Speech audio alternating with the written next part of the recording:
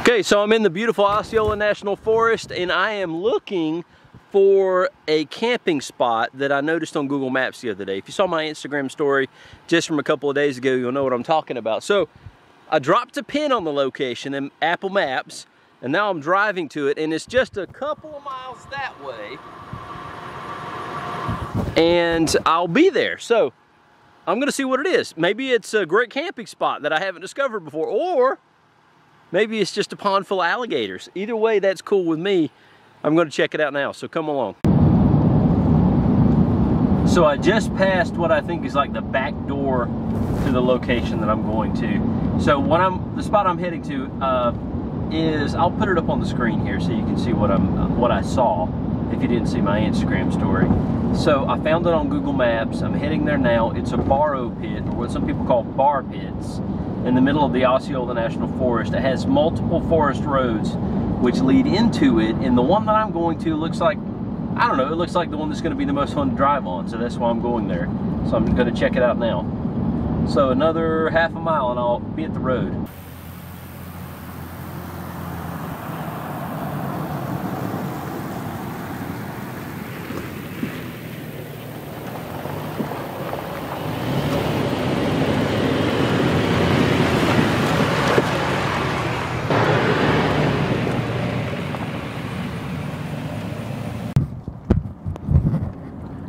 So I think I'm closing in on the spot, and looks like it might be all right. We're gonna check it out. We're gonna see if we can drive around it. I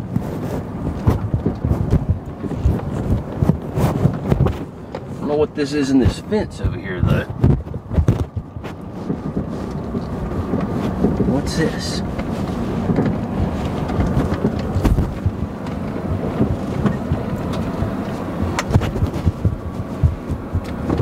What is this in this fence? High pressure gas pipeline. Okay, don't start a fire over here. Definitely not. No fires in this zone, Nate Dog. Let's see what we got here. Okay, well, we're gonna get out and look around. And see, there's the back door that I mentioned earlier. That's a trail, which is obviously very unused, that goes out. Probably that gets cleared out every so often as a fire break to prevent fires from getting to the road and crossing the road and getting into the forest on the other side of a paved road over there. But that's a paved road right out there. So this is not looking like a great spot to camp for me right now, because I don't want to hear road noise during the middle of the night when people come out here to look for wildlife in the middle of the night. Let's get out and check this place out. So gotta watch to make sure I'm not standing in fire ants. This is the place that I came looking for. So obviously it's not as pretty as that blue borrow pit that I have camped at before. Definitely not as pretty. And right over there is road noise. Just 20 yards over that way is road noise. So I'm not sure this is a camping spot for me. If I come out to the Osceola National Forest, I want to get to a completely remote location. So, you know, this is okay. This is a neat place to come. And honestly, something went into the water pretty quickly when I pulled up here. So it's possible this is a good place to see wildlife. So here, this is something that's fun to do. So in the middle of the night, in the summer, drive out here at dusk and park, and then just stay in your vehicle and be quiet and watch and see what wildlife shows up here. You'll be impressed. In this part of the forest, there are a large number of bears. If you go a little bit farther north, you'll see even more, I'm told. So this may be a good place to spot one if you just park up, stay quiet, don't get out of your vehicle, and just wait and see what shows up. You never know.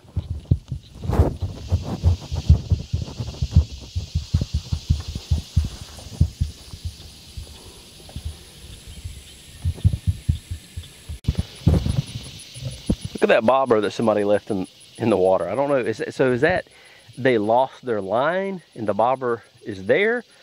Or that is they tied up a line, put some bait on it and left the bobber? Like a trot line or a bush hook. I'm not sure which one that is, but I'm not gonna mess with it. So it's obvious too that they mowed this area. This is kept clear for recreational purposes. These ponds are also stocked with fish. In particular, one of the species that they stock is called sunshine bass, which is a hybrid that was bred at the University of Florida, I understand. I'll put links about that in the description in case you're interested. And it was just to stock places like this for recreational purposes, for fishermen. So anyway, they stock these ponds with fish so that people who want to come out here and fish in the Osceola National Forest will have something to catch. In case you didn't see that sign earlier, high pressure gas pipeline. And there was remnants of a fire right back there, maybe 10 feet behind where I'm parked right now. So, you know, I'm certain it's safe, but a pipeline travels north to south from Georgia down to central Florida right through this area, and that must be like one of the, I don't know, some sort of station or something where they can close off the pipeline if they need to. Anyway, no trespassing, no smoking. So I'm certain that a nice huge campfire, as I like to make, would not be appropriate in the general vicinity of that spot. So I did find one use that this area is being put to, it looks like to some extent, maybe a great extent, and that is target practice. So this big pile of dirt, at first I thought maybe that was just dirt that the Forestry Service would use to build up roads and things, but it looks like it is also frequently used as a stop for some target practice. And you can see there's all kind of trash, and there's shell casings and all kind of stuff out here from previous target practice. So, you know, again, this is not looking like a fantastic place to park up and to camp. So it looked neat on the map, but in reality it's not the spot for me. So let's go check out a familiar spot to me, one that I have camped at, one that I have visited many times, and it's a beautiful spot just to go out and do a cook up, drink a beer, and look at some stars and listen to the cicadas out in the trees. Let's go check that spot out now.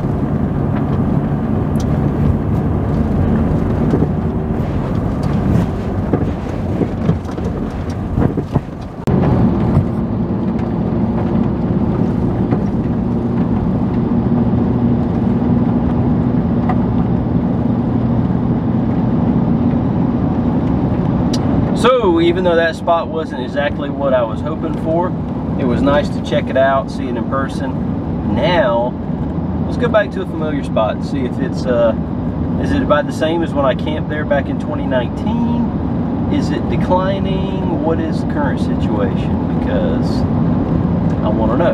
I want to see if I'm going to go back there, or if it's been trashed to the point that it's not a spot for me to camp at anymore. Or maybe, beyond being trashed, maybe it has just been discovered by too many people and it's not a spot for me to camp out anymore. I want to show you some animals that I think are very amusing, and they're not native to Florida, but they have been here now for decades, and frankly they're not going away. They're Florida animals at this point, but they're they have poor eyesight, and they also don't hear very well, so you can usually sneak up on them. So let's see if I can. And they carry leprosy, which is interesting, but it's not leprosy like biblical leprosy where, you know, stuff that you think very highly of starts falling off of you. It's different, but still is dangerous to humans, so don't touch them if you see them in the wild. You can catch them. I did it when I was a kid before I knew about this leprosy thing, but I don't recommend that you do, so I'm going to sneak up on them now, so stay tuned.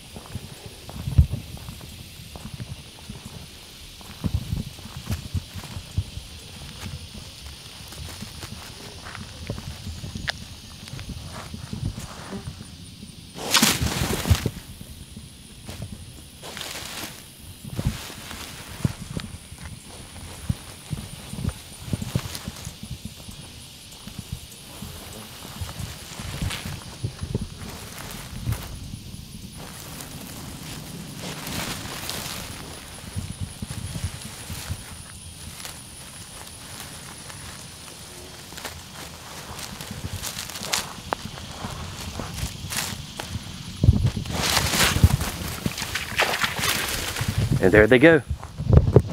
I spooked them. So those are armadillos, armadillo. They are not originally from Florida. My understanding is they were imported here back in the 50s or 60s for roadside zoos, and now they are everywhere.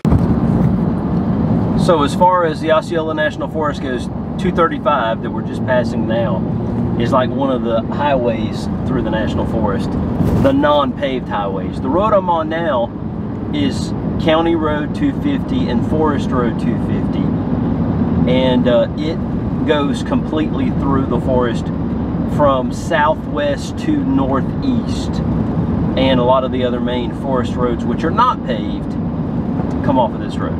So if you wanted to come out to the Osceola Forest and you're in the Jacksonville area, don't be scared to do it, people. Several times I've told people about the Osceola National Forest, and what they say to me is, well, the trails are just so tight. They're just so, you know, the limbs and the leaves and the brush against the side of my vehicle. I get that, I do, and you know, you buy an expensive brand new vehicle, you don't want to scratch it all up, but do you really want it to be in perfect shape in 5 years when you trade it in on your next off-road, quote-unquote vehicle? Okay, 286. This is the road that's going to take me to the spot I'm familiar with.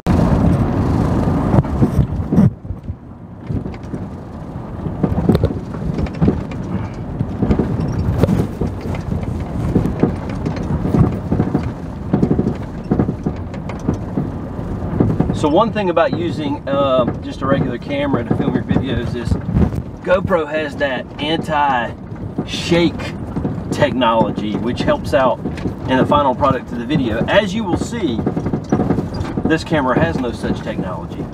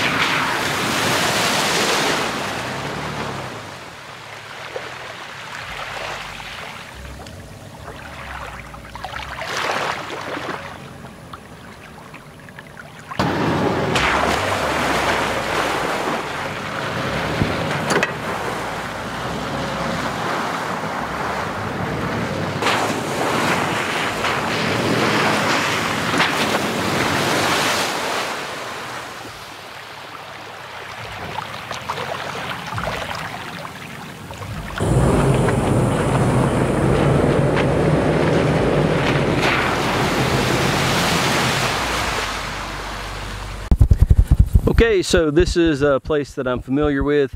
I've camped here just right over on that side. Right over there on that side of the lake. It's a little bit cloudy right now. Normally it's beautiful and clear, and really it reads blue because of the limestone, lime rock bottom. But right now, because of the rain we've had recently, a lot of this white clay is washing into it, so it's a little cloudy. When I came up, I saw a little alligator over there, and as soon as it heard my vehicle, it just completely submerged. So maybe it'll pop up in a minute here. But this is still a good spot. But look at this, people.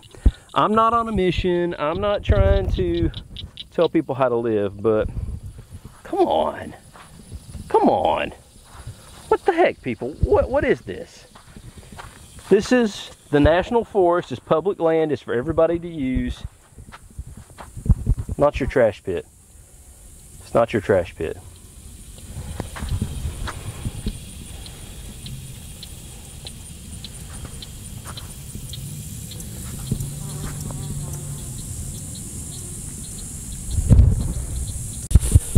One of the things I really enjoy, if you haven't seen already, is to find tracks. So these are deer tracks.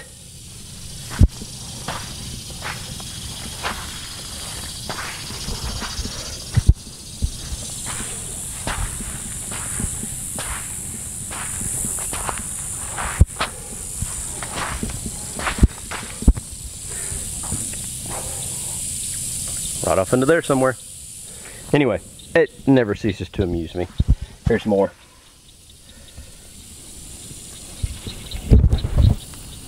So what have I got on the roof rack of the 4Runner right now? Well, since I was coming out here, I threw on a shovel and I threw on an axe because, believe it or not, I've gotten stuck on a log here before and had to use a hatchet to be free. I'm using my crock hinge for my awning now so that it's a little bit out of the way instead of standing so tall.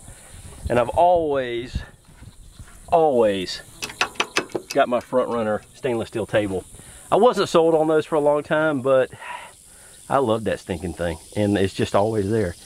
And I've got my water port at the very top and it's currently empty. I knew I wouldn't need any water today, so I didn't bring any.